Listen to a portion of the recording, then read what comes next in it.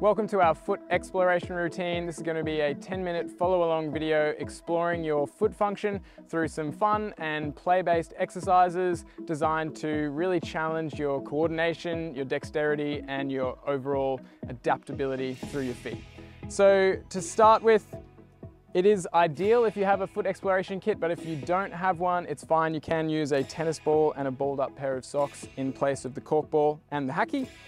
And we'll start by wearing your wild toes if you do have some, and we're going to start with some weird walks. So this is just basically walking up and down in some weird different ways. So first of all is a tiptoe walk.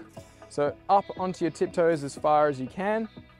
Now this might feel like a lot of pressure on the balls of your feet at first. If you need to lower down your angle, that's fine if you're just doing this, and then gradually go further up. Or if you need to lay out a towel or some kind of mat to cushion the surface, that's fine too. But we're going 30 seconds for your tiptoe walk, and then we're going into a heel walk. So heels down, toes up.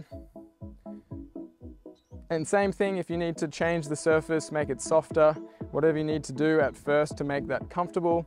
Grass is a really great surface for this, but trying to keep that up, keep those toes up and the heels down the whole time. If you need something for balance, you can do that too, like a broomstick or a dowel. So 30 seconds of your heel walk, and then we've got our pinky toe walk, or just pinky walk. So on the outside edge of your foot and just walking like that. Now the angle is kind of up to you. You could do less of an angle if that's too much of a stretch at first, and then over time you can build up the angle to be more and more until you're fully inverted like that. So 30 seconds, and then you've got your big toe walk, which is the opposite direction. Again, change the angle to suit your body and your feet, but over time you can build up to that full big toe walk like this. You can go forwards and backwards with all of these. So 30 seconds on each of those, and then you're going to take your wild toes out if you have been wearing them, because they will get a little bit in the way with these next few exercises, which will be starting with toe rolls for 2 minutes. So starting on your pinky toe, again, this is where you can use your tennis ball if need be, but you're on your pinky toe and you're actually just trying to roll your foot around while keeping the ball underneath your toes, and then finishing with your big toe. I'll just show from the side, finishing with your big toe like that. If you want a bit more of a stretch, you can lean into that, or you can even step forward with the other leg. But the main thing is you're rolling back and forth and trying to keep the ball under control. So a minute of that on one foot, and then you can swap to the other foot. So even if you do have a cork ball and you're finding this a real struggle, you may want to try changing to a tennis ball, just because it is a bit smaller and potentially a bit easier to handle, and then you can progress to the cork ball. But this will start, as you can see, this will start to get some really good stretches into not only the splay between your toes, but the extension through each toe. So it is quite a challenging exercise at first, but very rewarding when you get a good couple of reps in and you can really start to feel that stretch. That from very challenging. So quite a challenging exercise at first, but it's very rewarding when you start to get it and nail it, and you can really feel that stretch through the toes. So once you've done a minute on that side as well, we can move into toe piano.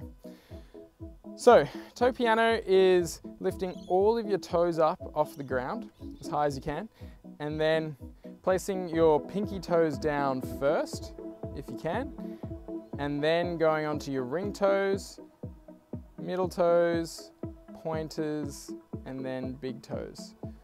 So that will end up with your widest active toe splay. Let's retry that. All toes up, pinky toes down first, then little toes, rather ring toes, middle toes, pointers, big toes. And then you can try to reverse that. So big toes, pointers, middle, ring, and pinky.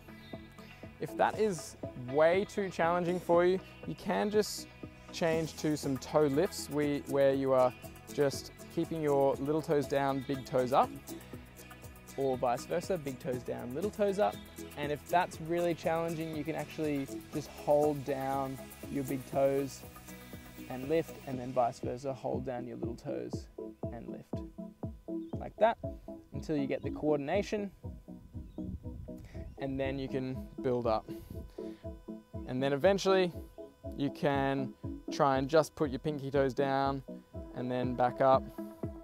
So this is just ways to build up to the full toe piano. Eventually, with time and practice, more time spent wearing your wild toes, more time spent doing the toe rolls that we've just done, you will eventually build up to that toe piano. And that toe piano is actually an ideal warm-up for all of our hacky exercises, which you'll see why in a second.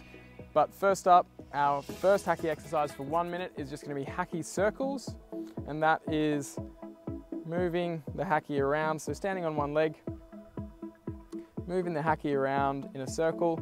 Once you get to about that position, 9 o'clock on an invisible clock, you can reach around the front and then bring that around. If you don't have a hacky and the balled up pair of socks aren't playing ball with this, then you can also use the tennis ball for this exercise. So 30 seconds on one side and then 30 seconds on the other side. Around, trying to maintain your stability and trying to incorporate that arch control without letting your knee move in like that, because that will throw you off balance. So keeping that alignment as much as possible, rolling around. So next up, we're just going to do some hacky picks. So this is where that toe piano, like I said, is an awesome warm-up. You're just splaying your toes as wide as you can, gripping the hacky, and then just putting it down. So again, 30 seconds on one side. So this is a really good active toe splay exercise. If you're struggling with the hacky, you can try the balled up pair of socks because it is a bit softer and easier, and then you can build up to the hacky. But again, all that toe piano, toe rolls, wearing toe spreaders will help you build up the splay and dexterity. 30 seconds on each side, just getting used to gripping and dropping the hacky like that.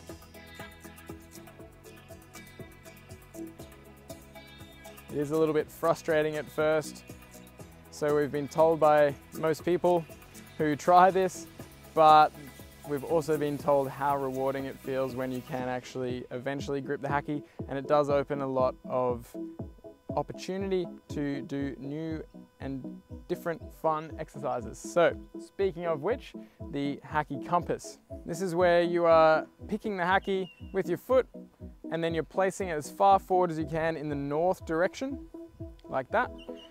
Placing it, standing back up, reaching to grab it again, standing back up, and then going out to east. So you're doing all of the cardinal points on the compass and standing up between each pick and place.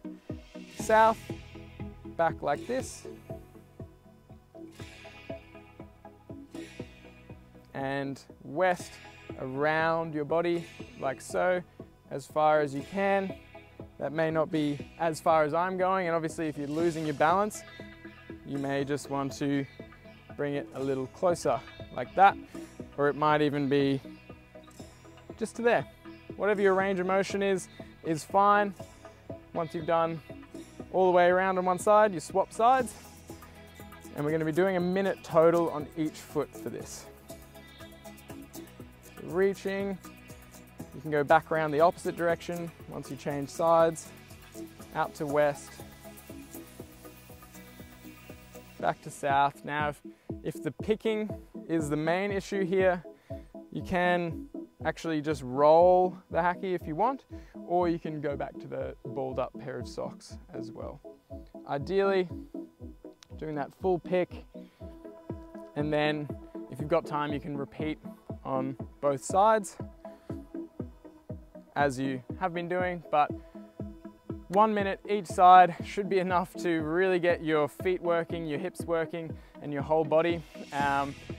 But that is our foot exploration routine. You can keep exploring that for as long as you like. I'd recommend doing that at least once a day or every couple of days, and have fun with it, progress it slowly. As always, you can jump into our digital community and ask questions, share progress, share struggles.